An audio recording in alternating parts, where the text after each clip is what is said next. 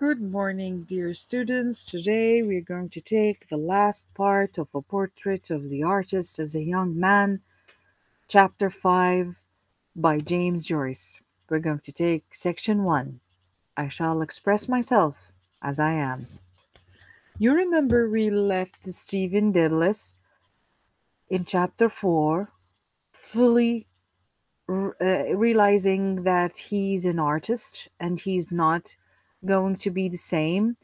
He's going to change his life completely, and he's not going to be a priest. But in chapter 5, we discover that he's sitting on a very poor table, eating watery tea. His food is colorless, tasteless, and flavorless. He has pawn tickets in his pockets, which shows you the reality of his life. He's very poor, and he's, of course, late for his studies. He is waiting for the basin in the bathroom to be empty so he can wash, but he lazily doesn't even wash himself. His mother washes him, and his mother is scolding him, saying, "Well, it's a poor case," she says, when a university student is so dirty that his mother has to wash him. This is a very shocking statement for me. I was really hoping that I will see a new Stephen in chapter 5. But again, we're always shocked with Stephen's reaction. That's what makes him so real. He tells her very calmly that it gives you a pleasure to wash me.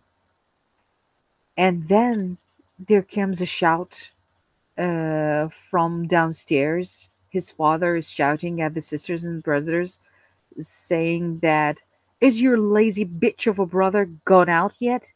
He is calling his son a lazy bitch.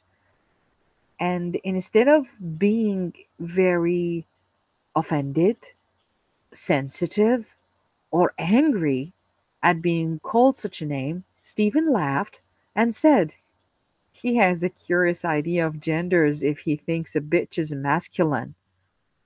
Okay, do you see? This is a very new point that we see of Stephen. He's like a new Stephen, we don't know. He gets out of the house, and it seems as he lives in a very, very poor neighborhood, and he feels that everything is off. But then the smell of autumn, the fall, it gives him the sweet smell of wet leaves and bark. His soul was loosened of her miseries. Again, the sense of smell, sensory reaction is very important. The smell of autumn takes him to his stream of consciousness. He he's supposed to go to college. He has lectures, and of course he's late. Although at the beginning, when he's on the table with his parents, he knows that the clock is broken, and instead of being you know anxious of going early on the lectures, he doesn't even care. The clock in the dairy told him that it was 5 minutes to 5, but as he turned away, he heard a clock somewhere near him, unseen, beating 11 strokes in swift procession. It means this clock, the procession, made him think of Macan. Here in this section of the last chapter, we see a new Stephen, Stephen with companions, with friends. Although each one of his friends stand for different aspects of his life and maybe different principle, they seem to have a good relationship with Stephen, although they don't agree with his points of view. So the first friend that we are going to meet in this section is McCann. McCann stands for everything that is, he's a pacifist. Let's see. He's talking to Stephen and saying, "Douglas, you're an antisocial being, wrapped up in yourself. I'm not.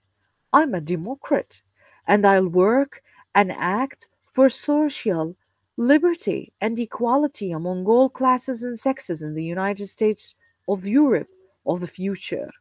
Here we have McCann standing for all people, not Irish. He leaves the memory of McCann after hearing the clock, then came the sound of a clock again. He was late for the lecture, too.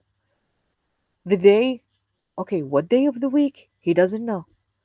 How does he check what day of the week? He stopped at a newsagent to read the headline of a placard of the, it's Thursday. It's Thursday. It's 10 to 11. English, 11 to 12. French, 12 to 1. It's class physics.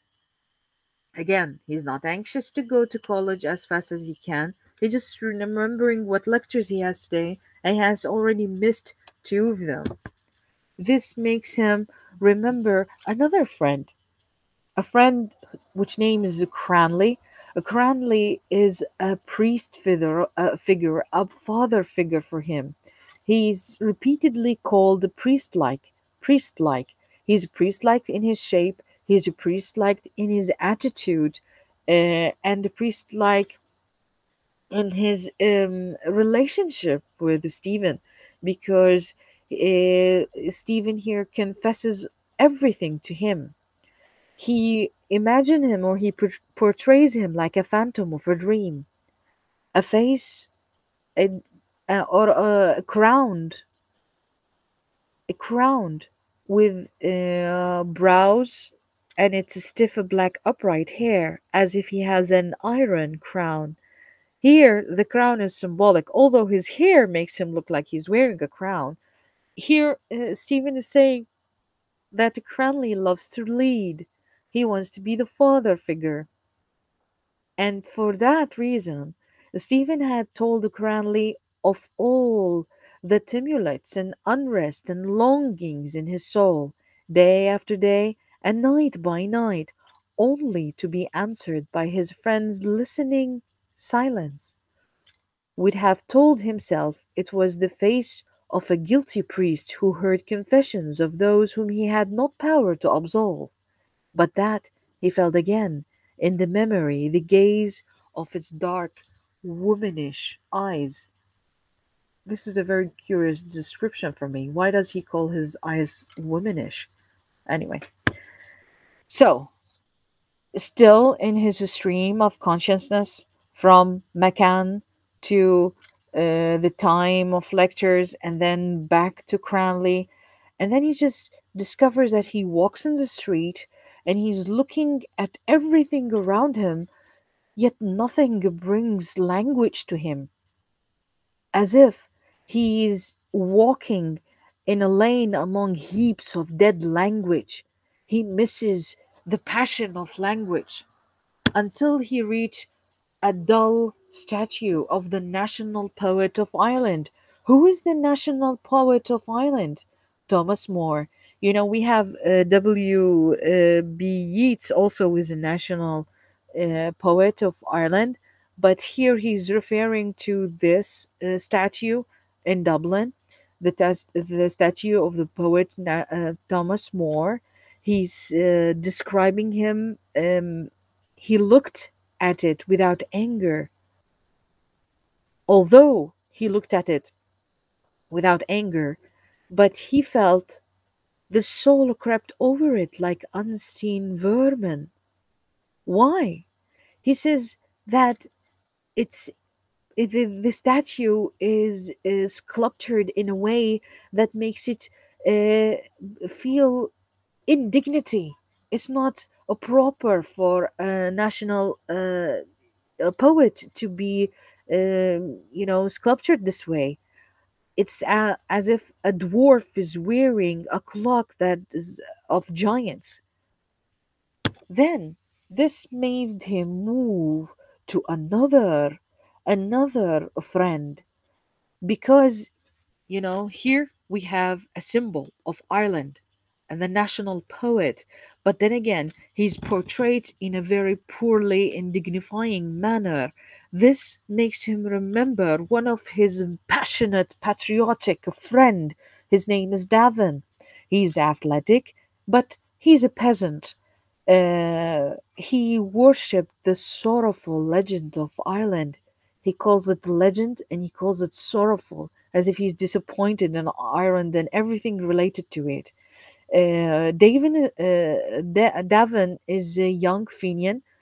They think of him as a young Fenian. Fenian means one who belongs to a movement that fully supports the independence of Ireland from Britain, from England, as you remember. Whatsoever of thought or feeling came to him from England or by way of English culture, his mind stood armed against its obedience to a password. Who is this? This is Davin. Davin rejects and objects and against, he's armed against anything English, anything from England, all English culture. Then. And of the world that lay beyond England, he knew only the foreign legion of France in which he spoke of serving. Ser- You see, he's saying that Irish men represented in Davin are restricted, are narrow-minded. They don't accept anything beyond it. They reject England, and they don't know anything beyond it. So within his stream of consciousness, he reached the college at last, and he decided not to go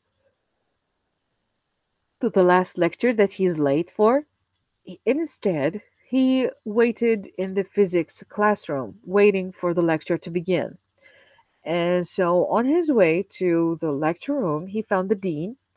The dean was trying to ignite fire, and he was trying to teach Stephen Dedalus how to ignite fire. He said, "Good morning, sir. Can I help you?" He says, then he discovered that he's Dedalus. "One moment now, Mr. Dedalus, and you'll see. There is an art in lighting a fire. You have the liberal arts and you have the useful art. This is one of the useful arts." Stephen said, "I will try to learn it." And then they kept on in a conversation. The dean, as being a religious man, he represents England and he speaks pure English, while Stephen here is an Irishman.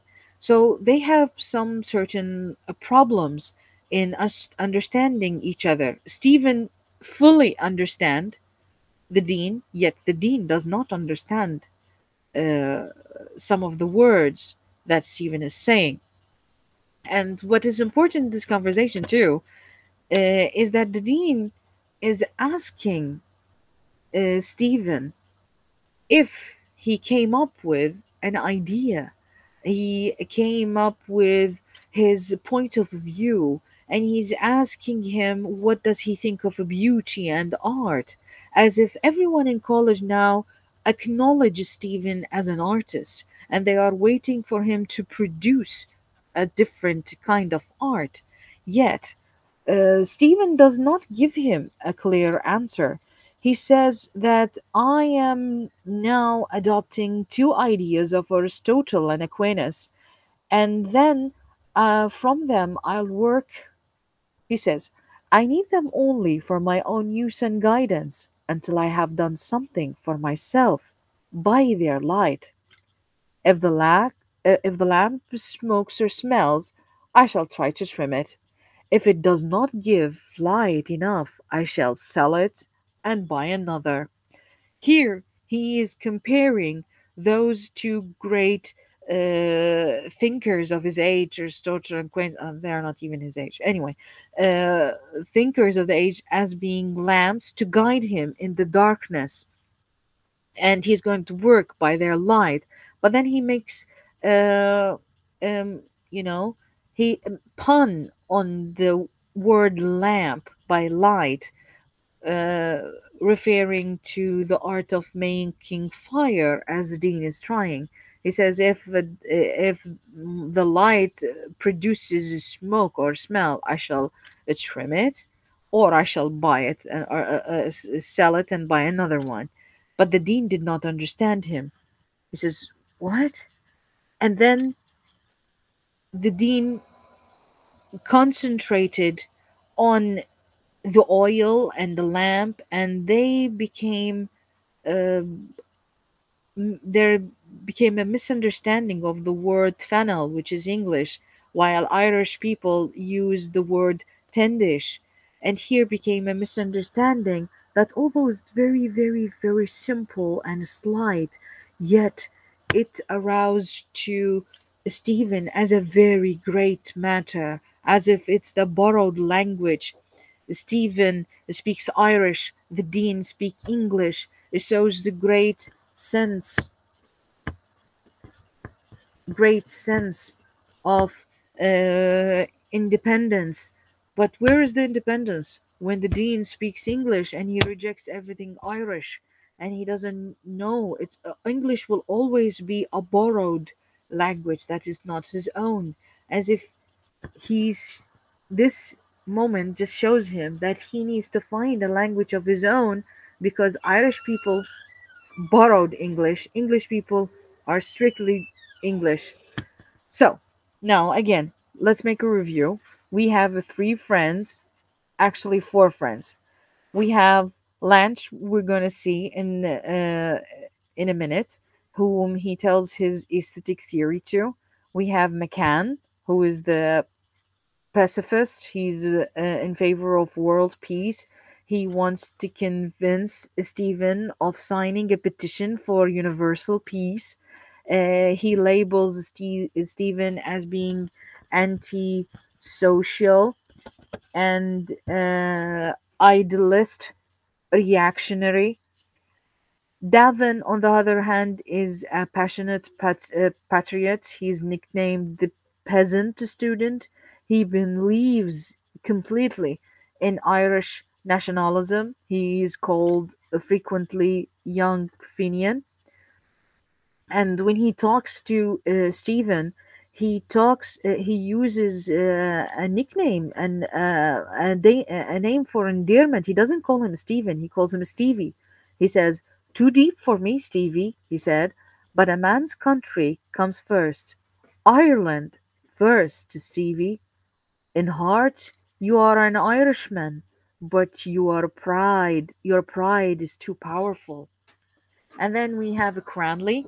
He's remember we described him as being a phantom of a dream. His hair looks like a crown. Uh, sorry. He's a child. He's described as being a child of exhausted lions. Why lions? Because Irish people are compared to lions, and his father and mother, they lived through all the difficulties and political uncertainties of Ireland, so they are exhausted lions.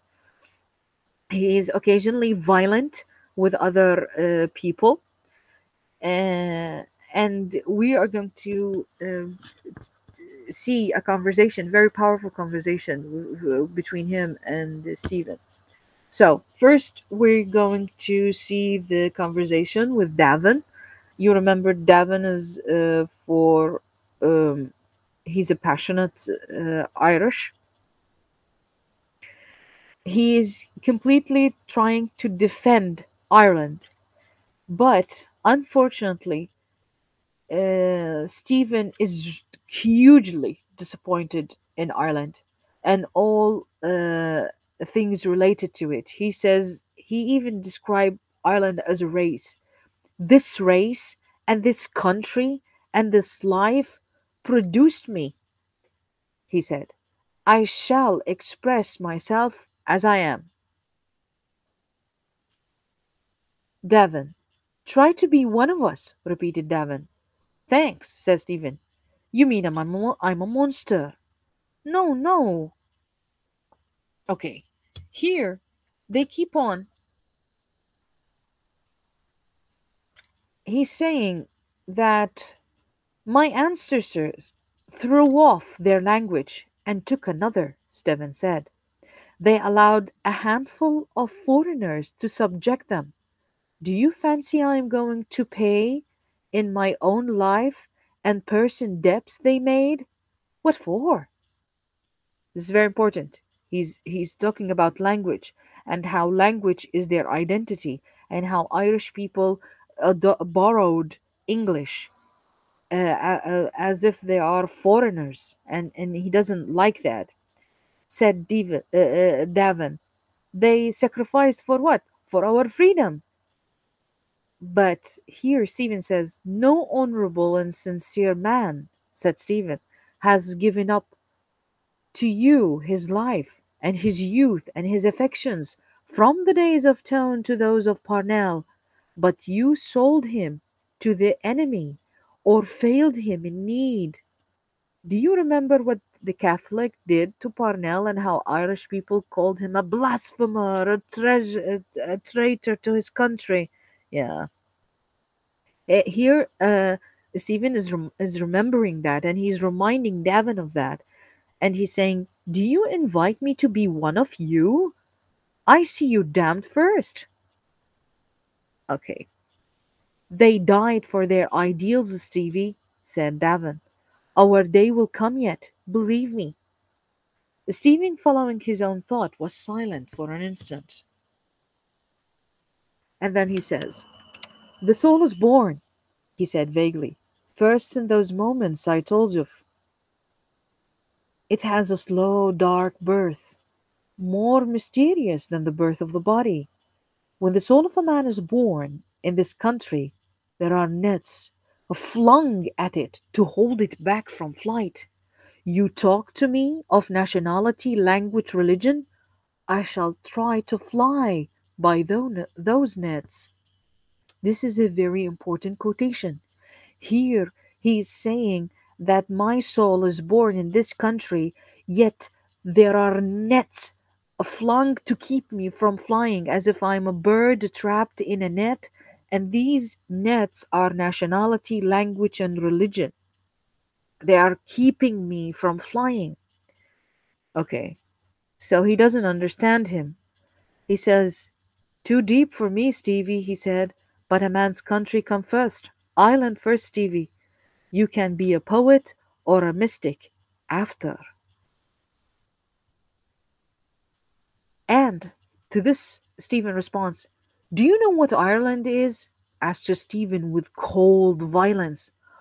"Ireland is an old saw that eats her furrows." Very, very strange. Here he is comparing Ireland to a pig that eats its own children. Very cold violence. Ireland is an old saw that eats her furrows.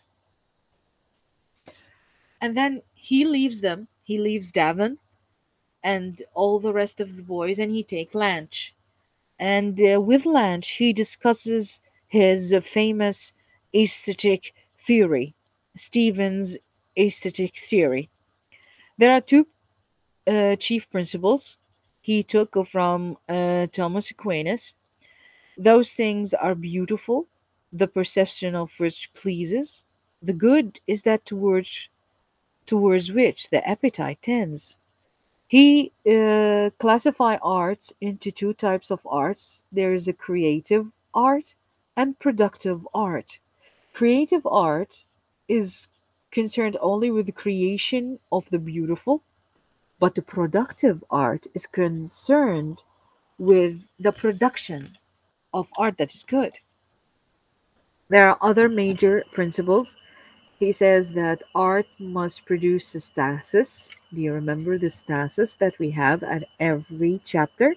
Here he's saying that art must produce a stasis in the observer. That is, it does not seek any satisfaction. Art should not be kinetic. That is, it should not produce emotions such as desire or looting. If it does, it means it's useful arts, such as rhetorics. He says there are three things necessary for perception of beautiful: wholeness or integrity, harmony or proportion, a clarity or radiance. He uses a basket example. Stephen elaborates on the three things necessary for the perception of being beautiful. First, one sees the basket as one thing, wholeness. Then one preserves it as being thing with parts, harmony. Finally, one see it as a thing and no other, clarity. Okay. Uh, you know, this theory is not easy, as you know. So, all I want from you is just to know the meaning of the words and what each one refers to. You have what is creative arts and what is productive arts.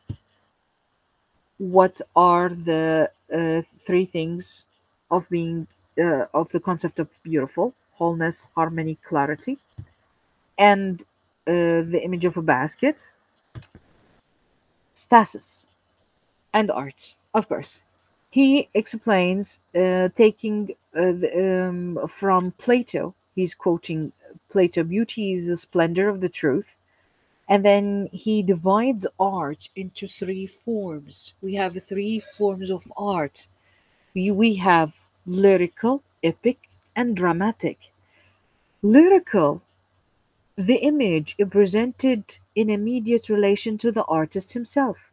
Lyric is when the artist does art for himself. Okay? Lyric. It's very simple. Artists write for themselves. Epic. Epic is the image presented in immediate relationship to the artist and the others, not purely personal, which means epic, the artist write for himself and for others to see. So it's not personal. Lyrical is personal. Dramatic, in a dramatic, he doesn't think of himself. He immediately does art for others. The image is presented to in immediate relation to others. That's why it is called impersonal. The artist's personality is refined out of existence. So this is Stephen's theory, aesthetic theory. This section ends with two important notions. First, that Stephen, is comparing the artist to God and saying that after the creation, God remains within or behind or beyond or above his handiwork. You see, within, behind, beyond, or above his handiwork, invisible, refined out of existence, indifferent, paring his fingernails. It's a very strange quotation. Anyway, so, and this scene ends, this section ends with him seeing Emma, the birthday girl, the EC girl, the Epiphany girl. You remember that he has seen 10 years ago and he wrote his first poem for.